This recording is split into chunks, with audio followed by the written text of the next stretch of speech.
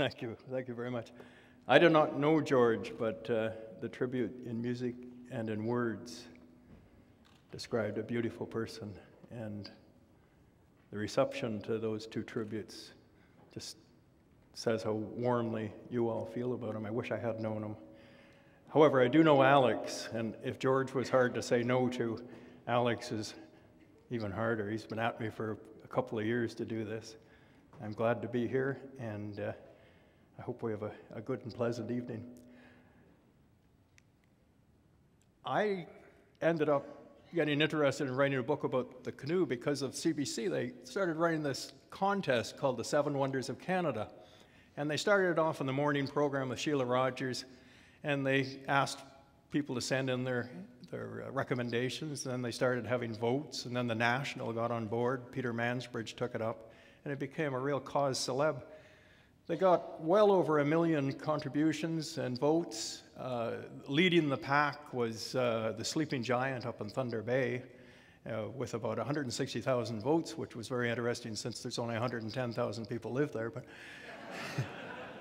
it really got out of control. There were accusations from the Niagara Falls contingent that the people up in Thunder Bay had set up a robocall, a deal that was voting every 10 minutes. And so, but to winnow it down, to try to get to the 7, they brought in 3 supposed judges.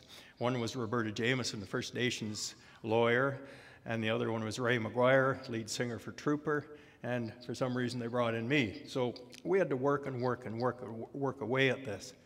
And we all know what Canada's like. No matter what, in the end, we will be politically correct. But I thought this time there's going to see an example of Canadians being geographically correct. So I know we're going to have regions involved here. And I thought, what can I champion that really has no location? Is there a Canadian wonder that I could argue for that really exists everywhere and that pertains as much to the north as it does to the west and to the center of the country and to the Maritimes? And so I settled on the canoe, and I started arguing left and right about it. At one point I lost my thread, but I gathered it up again. I was the guy who deep sixed the Sleeping Giant, for which I got 2 death threats, by the way. So eventually it came the voting. We got it down, and we decided on the top 7. And I was stunned. Peter Mansbridge on the national news opened up the news that night with the #1 choice for the Wonder of Canada, and it was the canoe. Number 2 was the igloo. Number 3, of course, you could not have Niagara Falls excluded. Number 4 was Old Quebec City. Number 5 was Pier 21, where so many Canadians came to this country from other countries and landed there. Number 6 was Prairie Skies.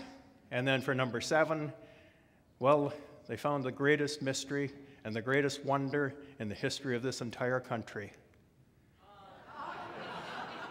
Dion Phaneuf and an Ottawa Senators jersey. So anyway, it actually was the Rockies. But my my own experience in canoes, I was taught to canoe by my mother.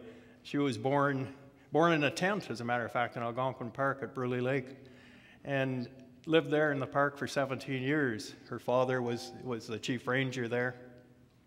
And the only way that her and her brothers and sister could get around was by canoeing. So they canoed everywhere, and all of them were extremely talented canoeists. So I was taught by my mother. My grandmother also canoed. And what's interesting about her is that she was a little Irish pepper pot, and when they built a home on McIntosh Lake, they built on a small island, but my grandfather, who'd been a chief ranger, was so frightened of forest fires that he kept the wood stash on an island nearby. So that he would be out chasing poachers or whatever, and storms would come up, and she would have to go and get the wood. She would paddle over, retrieve the wood, bring it back to keep the place warm, and she could not swim a lick. That's my Aunt Mary, who was a really superb canoeist. But there was another connection too, and it was that Tom Thompson had been engaged to a maiden aunt of ours. And so it was a very tragic story. I wrote a book about that as well. about Tom Thomson and the woman that he loved and the woman that he left behind. And he left her 14 Tom Thomson originals, and she kept them wrapped up in newspaper and stashed in a 6-quart basket.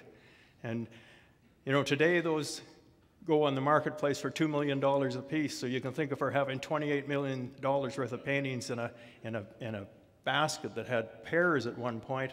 And she wouldn't even have running hot water, she wouldn't even repair her roof, and she wouldn't even have central heating in the small house that she lived in. After she died in 1962, she was in her 80s. We believe absolutely that she had a child by Tom Thomson that the Thomson family would never acknowledge. She gave it up for adoption. She'd lived this bitter and tragic life, died in 1962. They tore the building down where she lived just down the street from us in Huntsville, and a small medical clinic went up. And a few more years passed, and the town of Huntsville decided that what they would do to bring in tourism and make the town more attractive, they would put up murals of Group of 7 paintings and Tom Thomson paintings. And irony of irony, on this building, on the exact spot where Winnie Traynor lived out her terribly tragic life, this is the one that they decided to put up. There's Winnie, and there's what they put up on the wall where she lived, Tom Thomson's empty canoe. Beat that for an irony. So I was still thinking about doing a book on canoes when I sat for days and days and days and stared at this painting. You know it very well. I think it's on the Mattawa River. It's down the rapids by Frances Ann Hopkins. And the reason that I stared at it was I was waiting for the Prime Minister. And what happened was, for some reasons unknown, I was asked if I would help the Prime Minister, who was Stephen Harper, with a book on hockey. And Prime Ministers lead very busy lives, and I would go down to his office every now and then, and this original painting was sitting right outside of his office in the center block. And so I would sit there and stare at it and think about this book on canoes. And then we'd work a little bit on the hockey book for a while. And at this moment, he's telling me, he's explaining to me that he became an economist because he didn't have enough personality to be an accountant.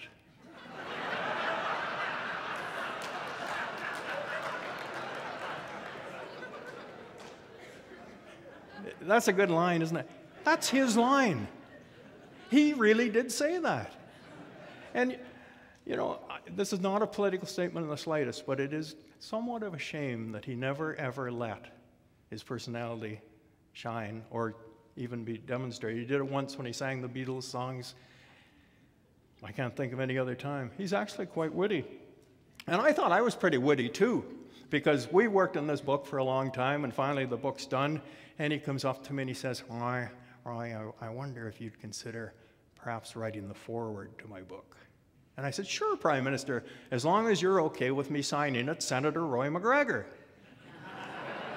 Well, Nigel thought that was the greatest idea he'd ever heard. Prime Minister liked it. 1 week later, if I'd made that crack a week later, I'd have been escorted off of Parliament Hill. There wouldn't have been a hockey book. So, Prime Minister was very unhappy. But anyway, I kept at it and decided, well, I will write a book about the canoe. And I'll try to do it in a different way because there are so many wonderful books about the canoe. There's so many people who know so much more about the canoe than I do. There's so many people who have traveled far more rivers and had more northern adventures than I have. But what if you looked at the canoe as one of the great Canadian characters? What if you wrote a book about the canoe and thought of it as a living creature? What if you wrote a book about the canoe as a biography? And so that was the approach that I kept in mind all the time, to try to tell stories about the canoe. And there are stories that we don't know about that involve our canoe and our canoeists. And the most fascinating one for me is the story about the 1885 Nile expedition. It was Canada's very first entry into the real world, very first entry into international affairs, for that matter. We were a brand new country. There was an uprising in the Middle East, very, very similar in many ways to what is going on today with ISIL and that. There was a rising religious figure called the Mahdi, and the Mahdi had brought his troops and his people up, and they were driving the British and the Egyptians out of the Sudan. And they had surrounded a famous general from the United Kingdom in Khartoum. His name, General Charles Gordon, Chinese Gordon he was known as. And the British media were so adamant that the Brits do something about this to save Gordon before he was surrounded and beheaded, that they put the pressure on the British government. The British government finally caved in and said, okay, we're going to save Gordon, but how are we going to save him? And they turned to Viscount Wolseley, who was a rising star in the military ranks in Britain. And 15 years earlier, Wolseley had been in Canada, and he had been the British general in charge of what were we going to do about this uprising along the Red River, the Red River Rebellion, Riel's first rebellion. So what he did was to get to Winnipeg to put this uprising down, and what ultimately led to the creation of Manitoba, was he hired voyageurs, and he got Mohawks, and he got river runners, and he got people who knew how to canoe, and they took him up and took him into Winnipeg that way. And he thought it was such an amazing way to travel, and it was so effective, that why couldn't they do it on the Nile? So the word went out, let's get some voyageurs.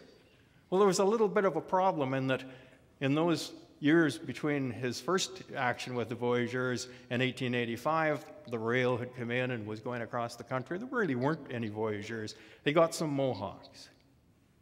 And he got a whole bunch of people from the Ottawa Valley, including, my father always claimed, his grandfather. And so I'd always had this inkling about this Nile expedition and what it was like, and I wanted to know more. Well, eventually 386 signed up for it. And they were people who were really looking for something to do. It was toward the end of summer, the harvest was in, the lumber camps hadn't opened yet for the winter, and they were offering pretty good money. Let's go over for a few months, let's save this British general, and let's come back. They didn't even really know where they were going. A bunch of bank clerks, bank clerks in Winnipeg joined up. They went down to Ottawa, and they gathered. There's a picture of them in front of the Parliament buildings just before they went. They had a big party for them, and these guys got drunk. And they took them on a train, and they took them down to Montreal, and then they got drunk again. And they kept losing people and gaining people. Even today, with all the research and all the papers that are available, we don't even know who went over there. We know some of them. They had medals to give out after they got back, and they didn't know where to send them. They went down to Montreal and they got drunk. And they went up to Quebec City and they got drunk again. The Governor General was in residence up in Quebec City, Lansdowne, and he gathered them at the trip there, and he just ripped into them. He said, you're going over across the sea to represent your country.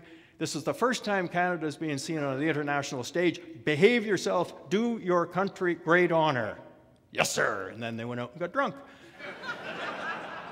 They stopped off at Sydney for supplies. They got drunk again. One of them went into the little school, and took over the school. And when the cops came to take him out, because he was giving this speech to a whole bunch of grade 3s and 4s, he punched the cop out, knocked him cold. By the time they got to Liverpool and that word had spread, and they wouldn't even let them off the ships.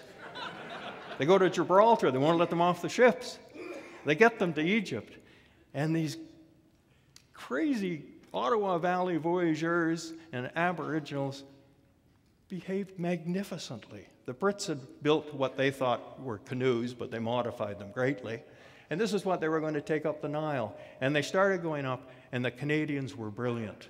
Absolutely brilliant. They saved lives. They got them up through the Cascades and the various rapids and that, but they couldn't get there quickly enough. Now, had they got there quickly enough and saved Gordon, it would have been one of the great stories of history. It certainly would be a Hollywood movie. It should be a movie anyway, but they were short. They didn't get there. Wolseley panicked. He decided, I've got to send my men by overland because we're not moving quickly enough in the boats. So he bought a whole bunch of camels. He loaded up his British troops on the camels. The camels turned around and bit them, because camels can do that, you know. The Brits thought they were horses. They could ride. They just jammed their spurs into them. The camel turns around and bites you in the head. So they didn't get there. There's what happened to Gordon. He did get beheaded. They put his head on a pike, and the poor Canadians were sent home. They got back, and they paraded up and down Wellington Street in Ottawa. Some of them had those great Arabian swords. They had turbans on their heads. Some of them had monkeys on their shoulders and cockatoos that they were holding. They sang songs and paid them great honor. Great editorials in the paper. Today, We don't even know about that. That's the only mention there even is of any of this stuff ever happened. It's a plaque that's hard to find on the Ottawa River. It mentions Gordon, and it mentions the Governor General, and it mentions Wolseley, and it doesn't mention a single name of a Canadian that went over there. The Forgotten Nile Expedition. It's just one of many stories that involve our beloved canoes. I went into a lot about the recreational parts of the canoes. Basically, it was this fellow with the Rob Roy canoe, John MacGregor, no relation, who paddled around Europe and got people really interested in the canoe. And the canoe had another great advantage over, say, the bicycle or the front porch, in that people soon discovered that it was the great way to court. And canoodling, that famous word that we aren't supposed to say, actually had a very nice connotation at one point. It was just meant to be the romance of the canoe. Chaperones wouldn't get in canoes. So you could paddle off, we'll be right back, and in slip under the willow tree. And you never know what would happen. And canoe clubs became extraordinarily popular, especially in the United States, and it had an awful lot to do with courting. They even built, the Canoe Museum had a magnificent exhibition last year. I don't know whether people saw it. I hope you did, because it was really good. And they even had one of these specially built courting canoes in there that had a built-in gramophone. It was fantastic. And of course, you know, there's this, and then there's that.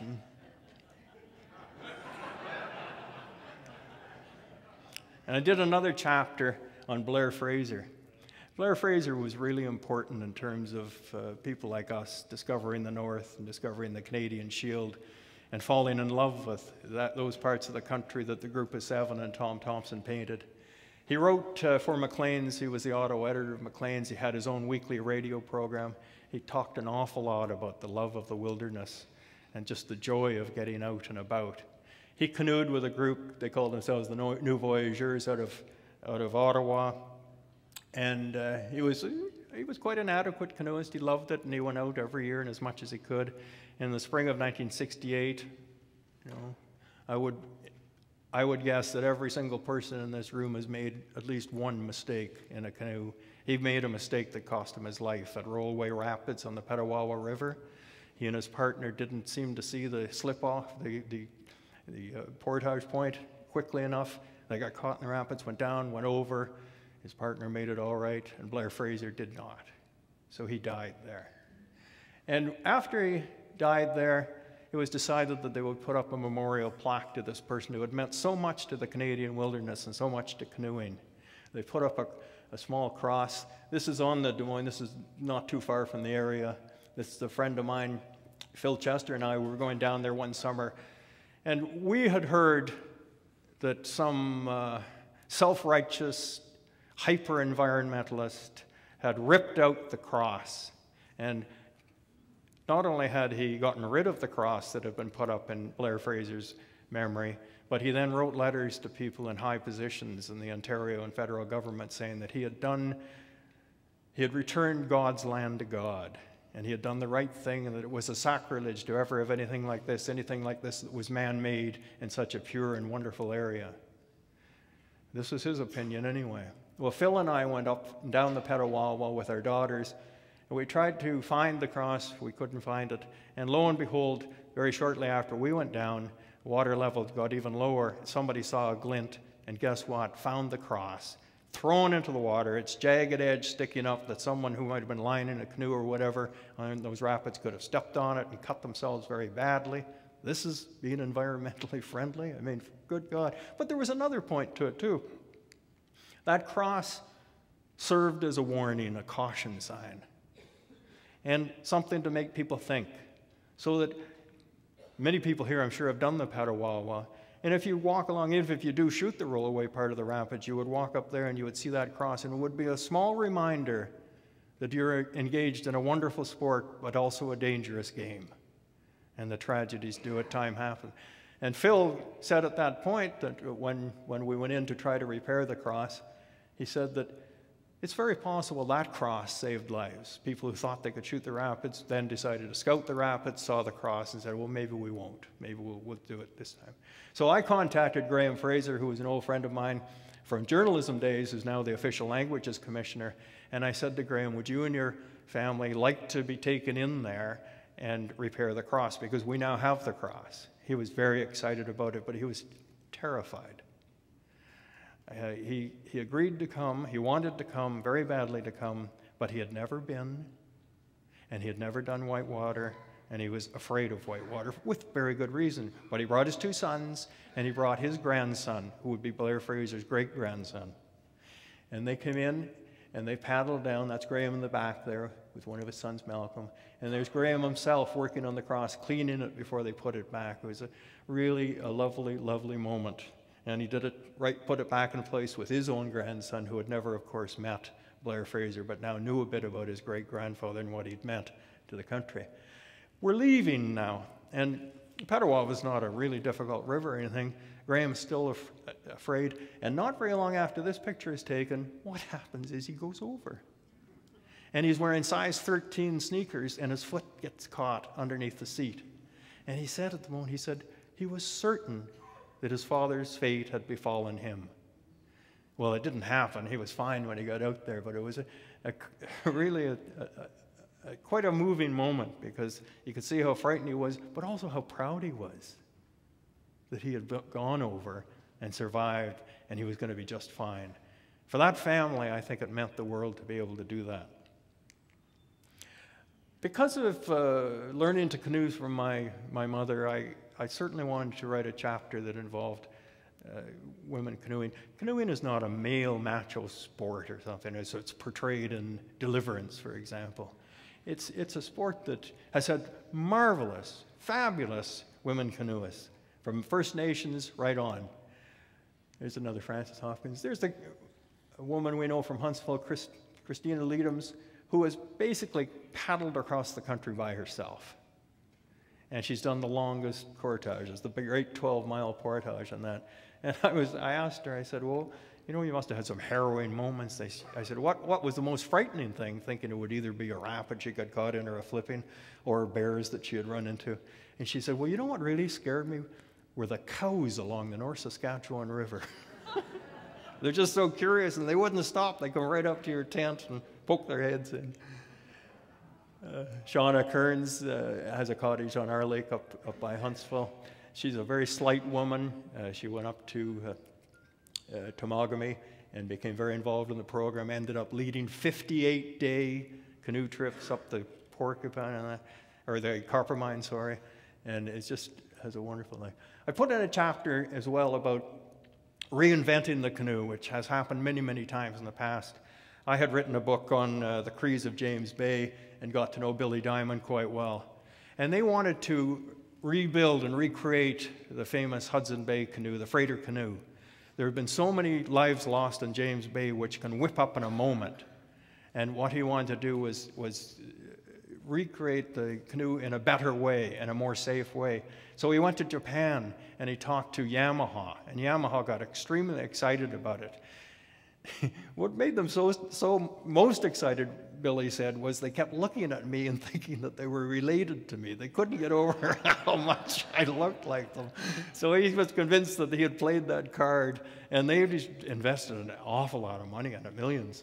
And they rebuilt the canoe, and they called it the Cree Yamaha canoe, and it's really a marvelous thing.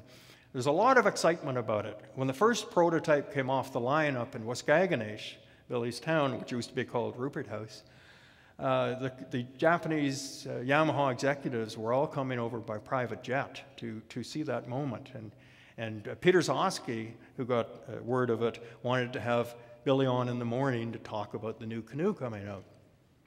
So this was a Sunday, and he was going to be on Monday. Monday morning, the Japanese would arrive, and Monday morning, Peter Zosky's show would call.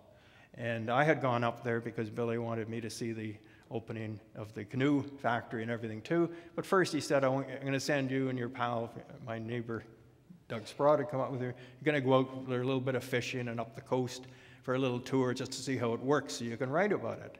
So we went off with Lawrence, his dear friend, and his brother. And what happened? We got out in James Bay on a very lovely late June day, and we're instantly in the worst storm imaginable.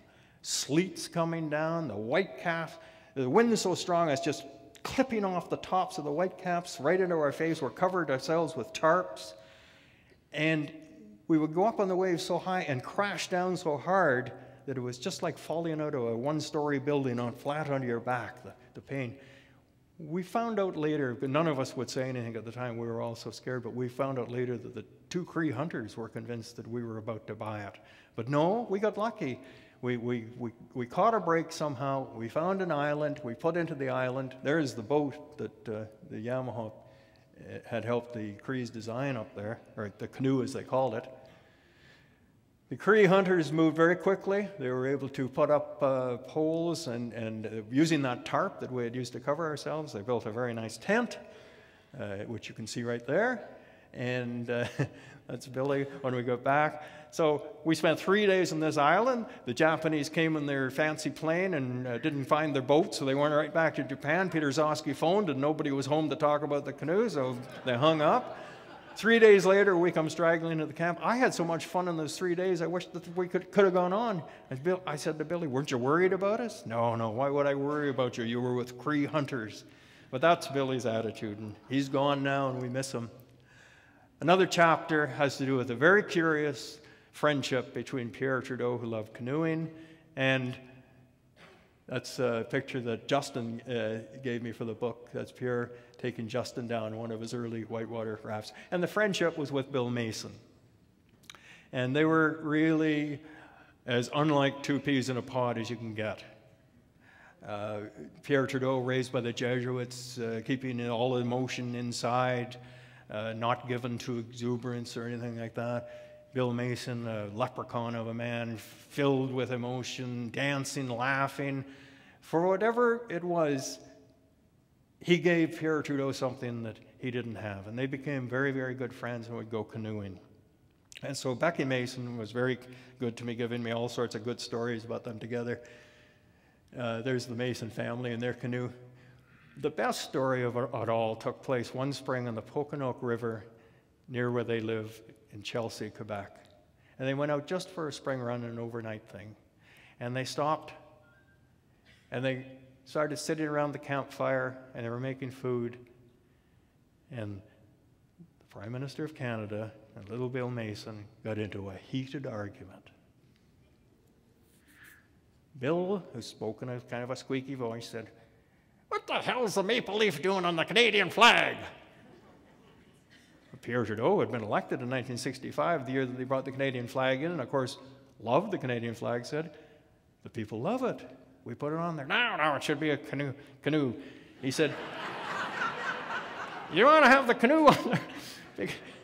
The damn maple leaf, now, it only goes out as far as Winnipeg at the most. You don't find it anywhere in the north. It doesn't exist in the vast majority of our country, but the canoe is everywhere. So it should be the canoe." And Pierre Trudeau argued back and forth. You can't now change, you can't take the red maple leaf off the flag and put the canoe on. But Bill thought you could. And if you think about it, it would have made a very, very nice flag. We all love the Canadian flag as it is, but I think that the canoe on the flag would have been ideal. So I kind of vote for Bill on that one.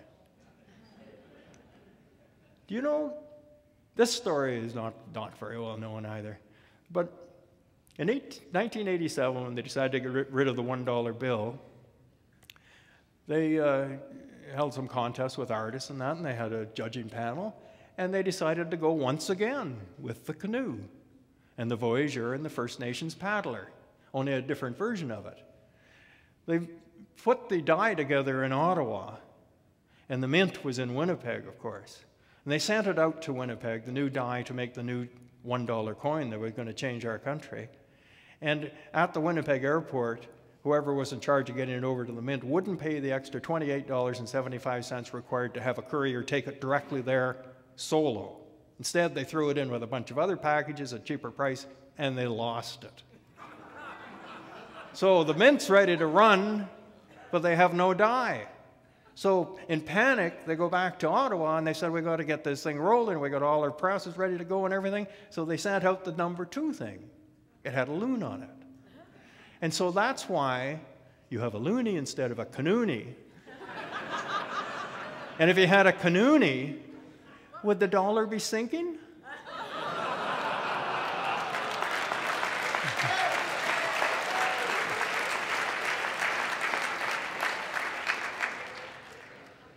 That's my friend Phil.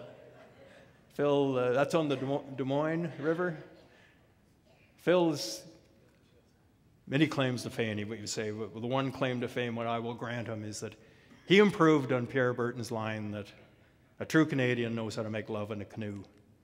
Phil says, anyone can make love in a canoe. It's a Canadian who knows enough to take out the center thwart.